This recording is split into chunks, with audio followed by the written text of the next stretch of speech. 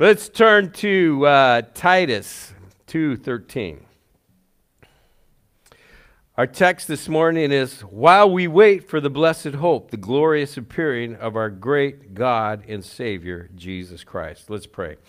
Father God, we just ask that you would release the word this morning, and let there be an open heaven between you and these people.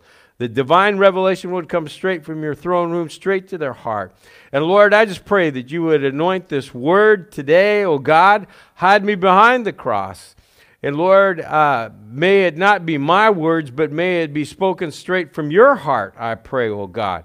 And so, Lord, I ask you to help me to deliver this message, what you want to give to these folks today.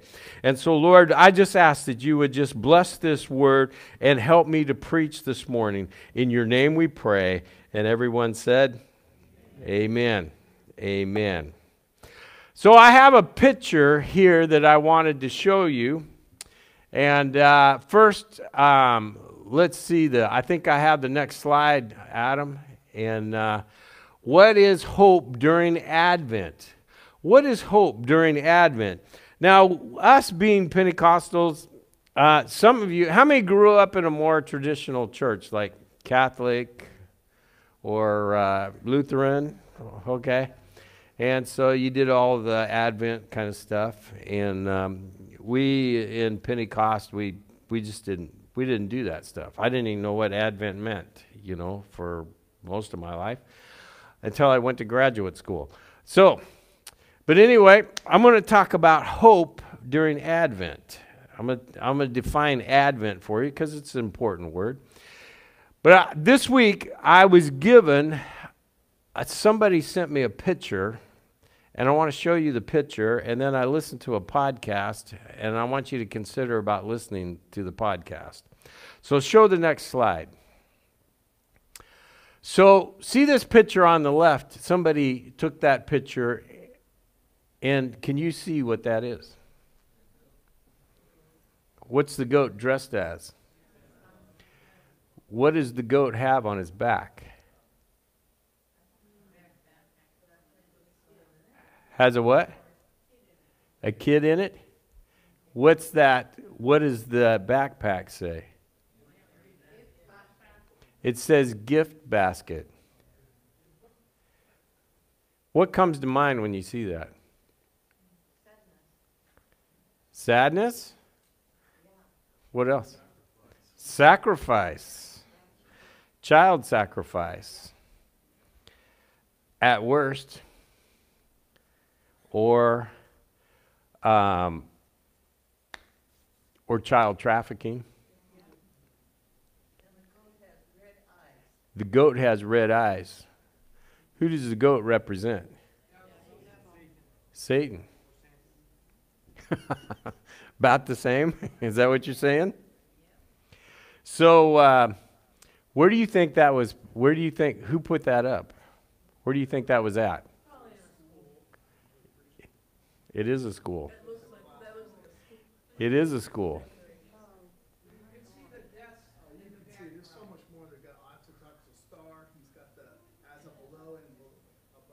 Yeah. There's a lot going on in there. So that's in school. Do you know what state that's in? Oregon. Yep. Oregon. I didn't get permission to divulge that. So what does that make you guys think?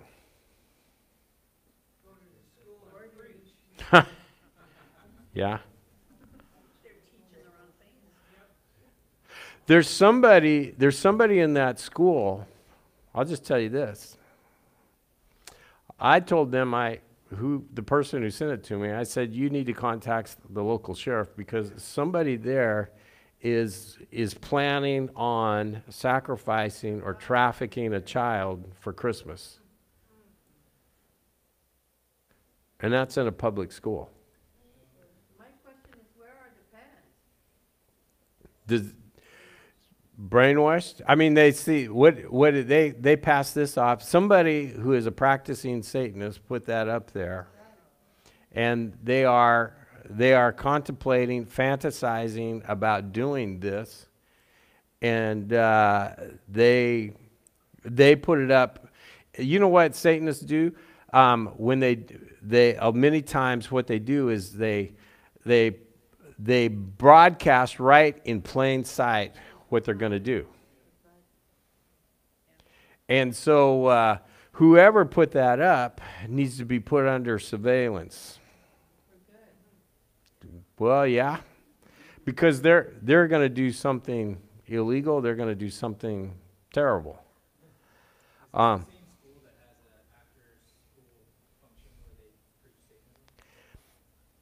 have no idea. Yeah. Yeah. So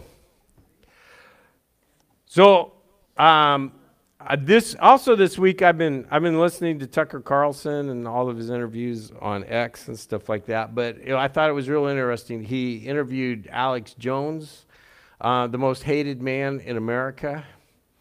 I think if you get a chance to listen to it, it is long, Greg. It's long. It's like an hour and a half. All right, but it is a good one. And he shows all of Alex Jones' predictions about 9/11 and stuff like that. And it was crazy. It was like a month or 2 months before 9/11. He reads all of these reports and stuff and watches the lines. And he predicted 9/11 was going to happen like before it happened. Did you know that? Yeah. I didn't know that. And the reason they did it, I think Dick Cheney was quoted saying, you know what, we need to do something. We need to bring some type of catastrophe or something so that we could erode civil rights of people. And then he talks about the other thing that I think, he talks about the border, dividing us on race. He talks about his own him being deplatformed. And then the other thing, I don't know, it's kind of weird about Brian Stelter, Demon Video.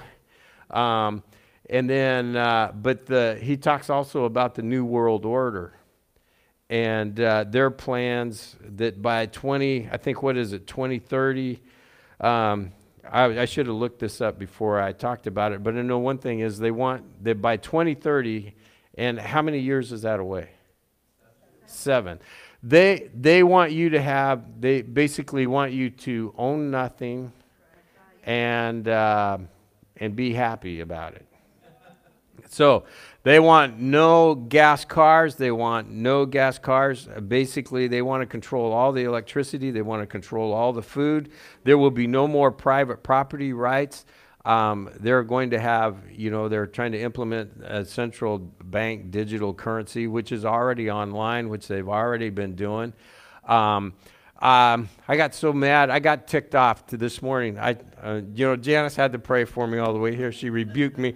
But, so I'm leaving Kelso, and I'm driving, and I go down Industrial Way. And so if you've ever been to kind of Longview and Kelso, I'm kind of going over there by the mills and stuff like that. And the Port of Longview, they keep unloading these stupid windmills. I hate those things.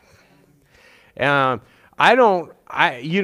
think one of these days they're probably going to go here and cut down all the trees to save the environment to set up windmills.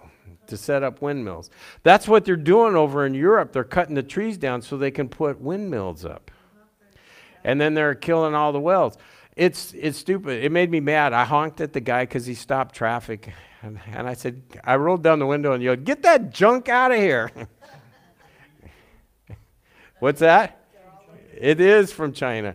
So anyway, if you watch that, I'll give you a heads up. There is some cursing in there, so you might want to mute it when he's opening his whiskey thing up. So I'm not saying that he's I'm not saying it's a godly thing, but I guess one thing is if you listen to something like that, most of you kind of know what's going on, and I guess I better be careful what I say because I'll probably get kicked off of YouTube again here. So, but I, after looking at that stuff, but also I I had planned, I was going to preach on hope, but I was going to preach on specifically upon the blessed hope.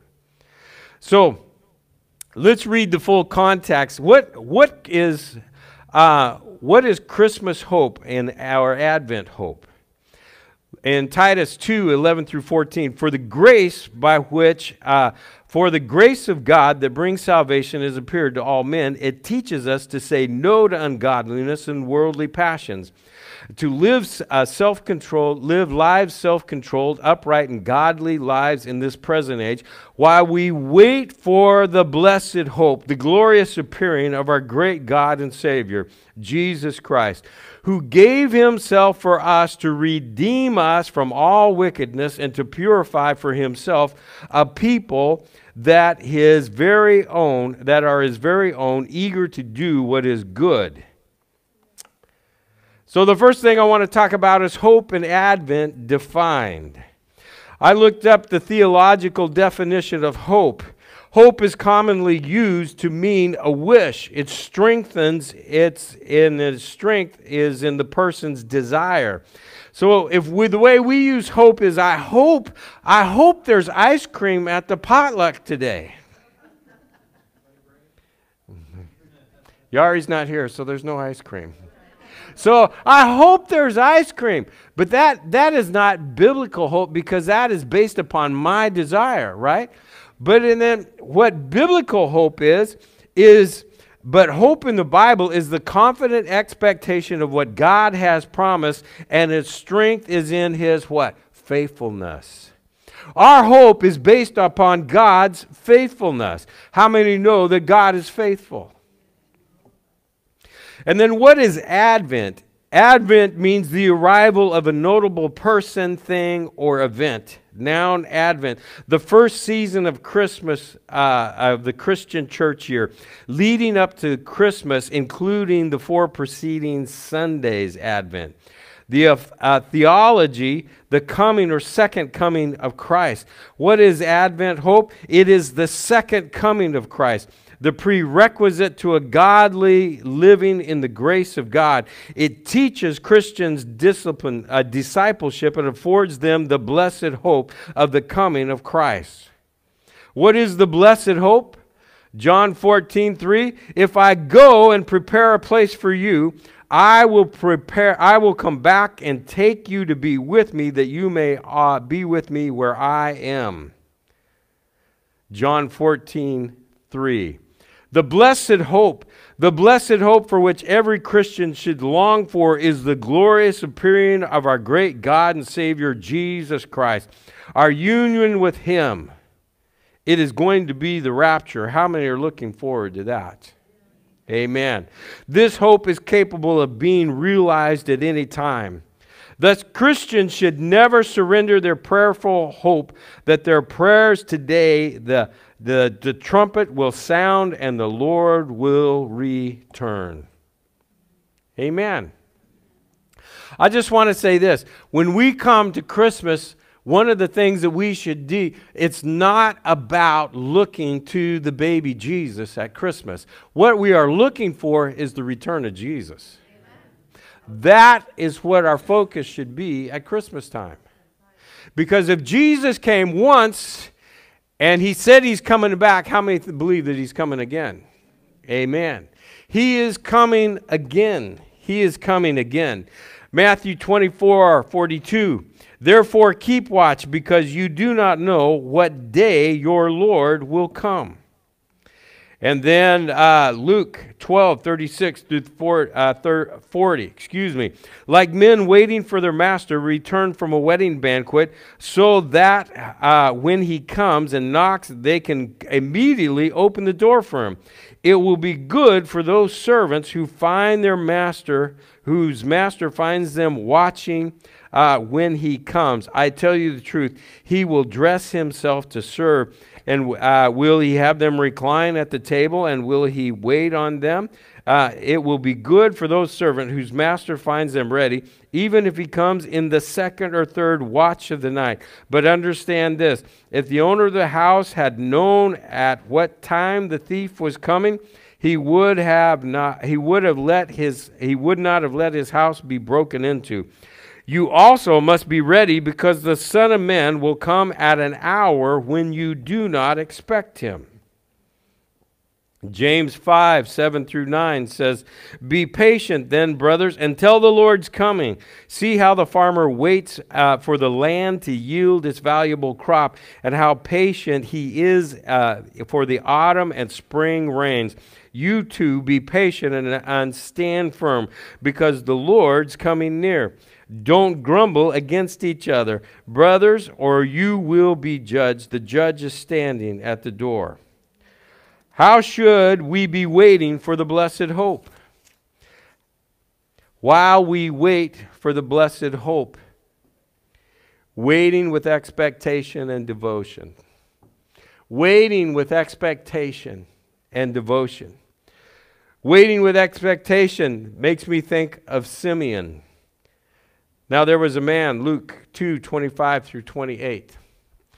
And you may not be able to read it. My eyes are blurry from the lack of sleep for the last couple of nights. So I'm going to read it off the screen. Now there was a man in Jerusalem called Simeon, who was righteous and devout. He was waiting for the consolation of Israel, and the Holy Spirit was upon him. It had been revealed to him by the Holy Spirit that he would not die before he had seen the Lord's Christ. Moved by the Spirit, he went into the temple courts. And when the parents brought in the child, Jesus, to do for him what the custom of the law required, Simeon took him in his arms and praised God, saying, and then the next slide here, Sovereign Lord, as you have promised, now dismiss your servant in peace. For my eyes have seen your salvation, which you have prepared in the sight of all people, a light for revelation to the Gentiles, for the glory to your people Israel. The child's father and mother marveled at what was said about him. Then Simeon blessed them and said to Mary, his mother, This child is destined to cause the falling and rising of many in Israel, and to be a sign that will be spoken against, so that the thoughts of many hearts will be revealed, and a sword will pierce your soul too. A couple of things you may want to notice. Jesus was taken on the 8th day to be circumcised at the temple, which was the rite, Jewish rite according to the Old Testament. But if you note that they brought a dove for the sacrifice, which means that's the minimal sacrifice given in that kind of circumstances, meaning that Jesus was from a very poor family.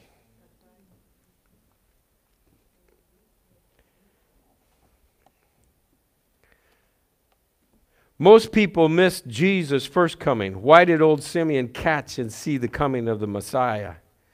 Because he was waiting with expectation. If you want to be part of the blessed hope, you need to wait expecting Jesus to show up. Don Stamps wrote in the Full Life Study Bible, Likewise, in the last days of this present age, when many are abandoning the New Testament apostolic faith and the blessed hope of the coming of Christ, Titus 2:13, there will always be the faithful Simeons. Others may place their hopes in this life and in this world, but the faithful will be like the loyal slaves who keeps watch through the long, dark night, waiting for the return of his master. We want to be those types of people that are waiting and looking for Jesus. Amen? Amen. We want to be those types of people. We want to be like Simeon, who's waiting with expectation. Waiting with expectation. There was another person that they met in the temple. And this person was waiting with devotion. Her name was Anna. There was also a prophetess, Anna, the daughter of Phanuel. the tribe of Asher. She was very old. She lived with her husband 7 years after her marriage, and then was a widow until she was 84. She never left the temple, but worshiped night and day, fasting and praying. Coming up to them at that very moment, she gave thanks to God and spoke about the child to all who were looking forward to the redemption of Jerusalem. Luke 2:36 through 38. When others missed the coming of Jesus, why did Anna get to see Jesus face to face? Because she was devoted. She was like the virgins, the wise virgins, the 5 wise, not the 5 foolish. She was keeping her wick trimmed. She was living a righteous life, and her lamp was full of oil. She was full of the Holy Spirit. This is the way that we should live in these days.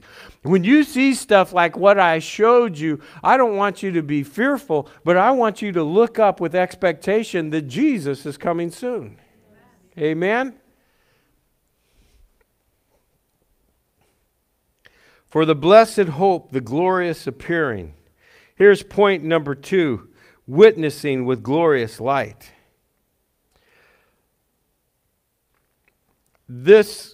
I was taking this message a whole different way last night. This verse kind of jumped out to me when I was thinking about it. We had this wonderful prophetic school this last weekend, and I don't know who, somebody asked me, maybe it was Ivana or somebody, I don't know, or maybe it's Kathy, I don't know, I can't remember. I can barely remember what I ate last night, okay? But the thing is, somebody said, well, did you enjoy this, And I said, yeah, I did enjoy it. Have you been through it? I said, honestly, I haven't been through it. I think I heard everything in the 6 years that I worked with Jeff, Pastor Jeff. I heard everything that he said, one time before, but I never heard it all in a row. And but the thing is I got to do something. I got to practice my word of knowledge. And it was real interesting because I didn't think I would ever. Yeah, I've had words of knowledge before, but Pastor Jeff, when you do this thing, he does this thing about where you try to guess the other person's favorite, not guess, but just ask the Holy Spirit dessert. The gal I was with, she didn't get it, probably because I don't have a favorite dessert. I like them all. so that's a problem. So, and she kind of got that right. And I think we were supposed to guess their mother's maiden name or something. Not guess, but ask. And it was totally wrong on that one. But the interesting thing was I had Zach's grandmother. I was paired up with her. And so we prayed and we asked the Holy Spirit. And I was praying in tongues silently. And I heard ear. And I said, is there something with your ears? She goes, yes, I have ringing in my ears all the time. And then she told me the story about when she's 4 years old, she didn't want to take a nap. And she kind of ran away and climbed in a tree and fell asleep and fell down. And she broke her pelvis. And she didn't even know it until she had her first child. But she damaged her ears when she hit her head. And so we prayed that God would heal her. And then she said, shoulder. I said, well, yeah, matter of fact, I keep messing this shoulder up. And Adam causes me great pain when he works on it. So he stretched it out for me. But I made the comment to somebody that asked me, I said, I want to make sure that I get all my weapons loaded and firing. Amen. That's right. I read this verse last night at the beginning of 1 Corinthians chapter 1, verses 4 through 9. I always thank God for you because of his grace given in Christ Jesus. For in him you have been enriched in every way, in all your speaking, in all your knowledge, because your testimony about Christ was confirmed in you. Listen to verse 7 right here. This is the verse I want you to focus on. Therefore, you do not lack any spiritual gift as you eagerly wait for our Lord Jesus Christ to be what? Revealed. He will keep you strong to the end so that you will be blameless on the day of our Lord Jesus Christ. God, who has called you into fellowship with his Son, Jesus Christ our Lord, is faithful. He is faithful. Here's my point. Every Christian in these last days needs to be operating in all of the spiritual gifts. Amen? And why do I say that? Because I think we need every person using every one of their, any gift that the Holy Spirit gives them at any time. But the manifestation of the Spirit is given to every man, to the prophet withal. I went back to the old King James. For to one is given the word of wisdom, to another a word of knowledge by the same Spirit, to another faith by the same Spirit, to another gifts of healing by the same Spirit, to another working of miracles, to another prophecy, and another discerning of spirits, to another diverse kinds of tongues, to another interpretation of tongues. But all these worketh that one and the same self-Spirit, dividing to every man severely as he will. You know what that means? It means that every person here, if you are a person, say amen and raise your hand. All right. If you are a person, for those that didn't raise your hand, I just want to inform you, you are a person. And the Holy Spirit can use you in spiritual gifts. You need every one of your guns firing. Pursue spiritual gifts, especially prophecy, to use inside and outside the church. Follow the way of love and eagerly desire spiritual gifts, especially the gift of prophecy, 1 Corinthians 14:1. Why is this so important? What brings me to my second point, winning the lost with proclamation and demonstration. Winning the lost with proclamation and demonstration. 1 Corinthians 2:1-5, when I came to you, brothers, I did not come with eloquence of superior wisdom as I proclaimed to you the testimony about God. For I resolved to know nothing that while I was with you except Jesus Christ and him crucified. I came to you in weakness and fear and with much trembling. My message and my preaching were not with wise and persuasive words, but with a demonstration of the Spirit's power, so that your faith might not rest on men's wisdom, but on God's power. And my thing is the only thing that will pierce this skeptical, cynical culture that we are living in right now, where 30% are after COVID, or maybe as much as 50% completely dropped out of the church. What is it going to take to get a hold of them? It is going to take supernatural spiritual gifts being demonstrated due to them. We need people to have spiritual gifts that can go, and the Holy Spirit tells people that the secret innards of their hearts. Amen. Not their innards, but their inward parts of their heart.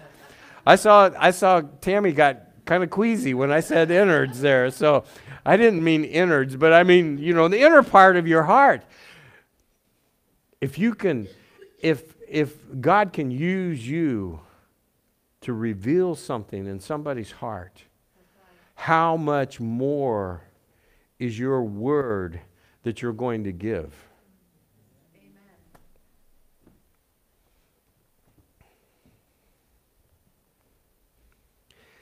You must proclaim the gospel with power and validate the gospel with a demonstration of the supernatural. Matthew 16:27. For the Son of Man is going to come in his Father's glory with his angels, and then he will reward each person according to what he has done.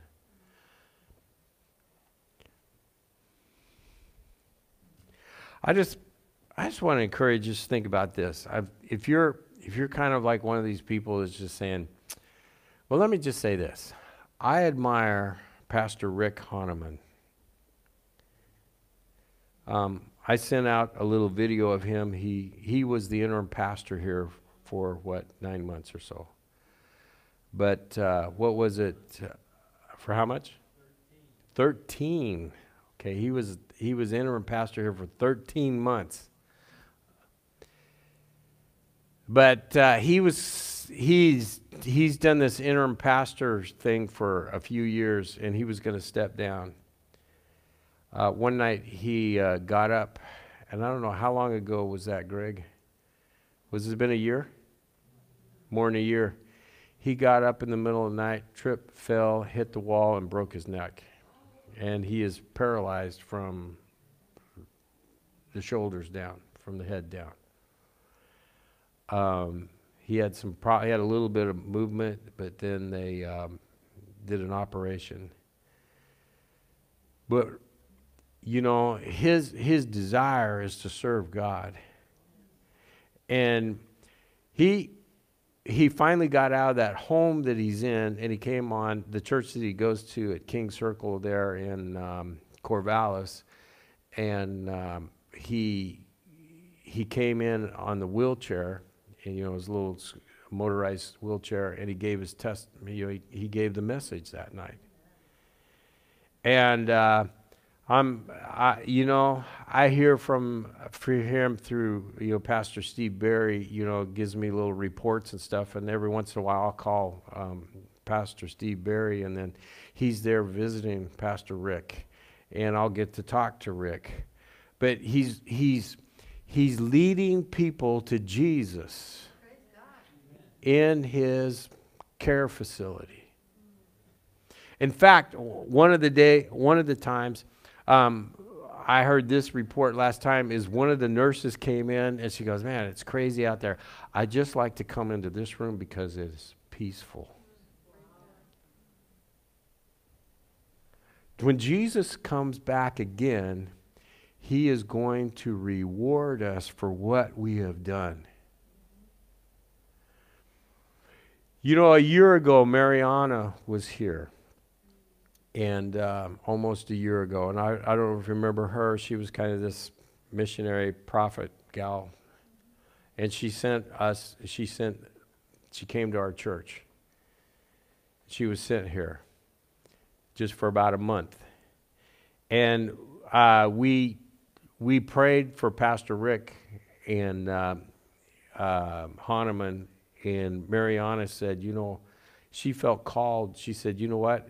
As I leave here, I'm going to go stop by. And she stopped by, and she saw him, and she prayed for him. And the Lord gave her a word for him. And the word was, God didn't make a mistake when you fell down and you broke your neck. In fact, he held you so you wouldn't die. God has a purpose for Pastor Rick right now. One of these days, we are going to go, and when Jesus comes back again, and he's going to reward us for what we've done here. So I want to encourage you, don't be one of those Christians that say, you know what? I'm good. I'm saved. Kind of got filled with the Holy Spirit, but you know what? I'm good. I'm good. That's all I need to do. I'm going to make it into heaven, a little smoky, but I'm going to make it. No, I want to have the biggest pile of awards that I can have. If Pastor Rick can do it without getting bitter and angry, confined to a wheelchair, completely paralyzed from the neck down, how much more can we?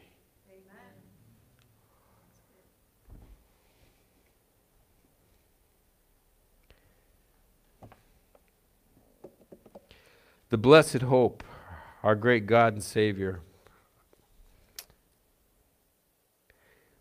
My third point is this: winning with comfort and preparation. 1 Thessalonians 4:13 through 18 says, "Brothers, we do not want you to be ignorant about those who fall asleep or grieve like the rest of men who have no hope. We believe," there's that hope. "We believe that Jesus died and rose again, and so we believe that God will bring with Jesus those who have fallen asleep with him.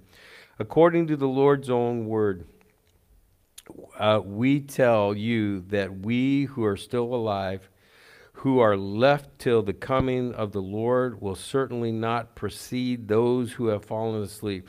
For the Lord himself will come down from heaven with a loud command and with the voice of the archangel and with the trumpet call of God, and the dead in Christ will rise first.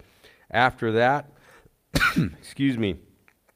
we who are still alive and are left will be caught up together with them in the clouds to meet the Lord in the air. And so we will be with the Lord forever. Therefore, encourage each other with these words." This phrase caught me when I studied this. Paul said to them, "Prepare for the rapture, not for martyrdom." When I just showed you that, that terrible picture at the beginning, and then I talked about the podcast, and I talk about all the things that are happening in this world. I'm just going to say this. Paul told the Thessalonians, he told them to prepare for the rapture. He didn't tell them to prepare for martyrdom. Amen? Amen.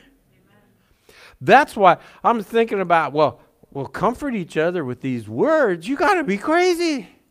No, yes. Jesus said, "I'm coming again." We prepare not for our martyrdom, we are preparing for the rapture.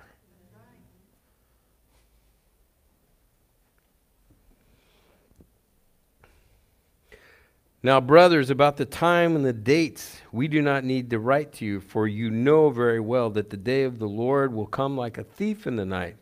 While people are saying, "Peace and safety," destruction will come on them suddenly, as labor pains on a pregnant woman, and they will not escape. Paul inspires the hope in the Thessalonians not by telling them to prepare for martyrdom during the period of the day of the Lord, but in informing them of the rapture. Note that the day of the Lord, the great tribulation, will not start until the rapture takes place. Comfort one another with these words. "But you, brothers, are not in darkness, so that the day should surprise you like a thief. You are all sons of the light, the sons of the day. We do not belong to the night nor to the darkness. So then let us not be like others who are asleep, but let us be alert and self-controlled. For those who sleep, sleep at night, and those who get drunk at night. But since we belong to the day, let us be self-controlled, putting on faith and love as a breastplate and a hope of salvation as a helmet. For God did not appoint us to suffer wrath, but to receive salvation through our Lord Jesus Christ." How many could say amen? Amen. He died for us so that whether we are awake or asleep, we may live together with him. Therefore, encourage one another and build each other up, just as in fact you are doing. Knowing the doctrine of the rapture will enable you to encourage each other. It is not comforting to think that I will go through the great tribulation. It is comforting to know that I will be out of here before the great day of wrath. For God did not appoint us to suffer wrath, but to receive salvation through our Lord Jesus Christ. How many could say amen? Amen. Amen. Advent, Christmas is all about preparing for the return of Jesus. If Jesus came once, he's coming again. Let me close with my text again. While we wait for the blessed hope, the glorious appearing, and our great God and Savior, Jesus Christ. Remember, we're not looking back. We're looking forward. We're not looking back. We're looking forward. The blessed hope. If Jesus came once, he's coming again. It reminds me of Acts 1:11. The angel, he said, "Men of Galilee, why do you stand here gawking up into the sky?" Looking up into the sky. This same Jesus, not a different Jesus, this same Jesus who has been taken from you into heaven will come back. How? In the same way you have seen him go into heaven. Live accordingly by expecting, witnessing, spurring one another on. Hebrews 10:23 through 25. Let us hold unswervingly to the hope we profess. That blessed hope. For he who promised is what? Faithful. And let us consider how we may spur one another on towards love and good deeds. Let us not give up meeting together as some are in the habit of doing, but let us encourage one another all the more as we see the day coming. Amen? Amen. Amen. Amen. How many could receive some encouragement this morning? Amen. Praise God. Praise God. Why don't we all stand?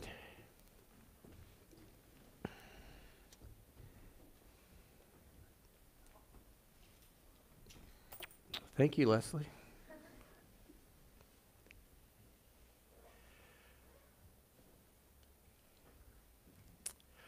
Why don't you reach over and grab the hand of the person next to you?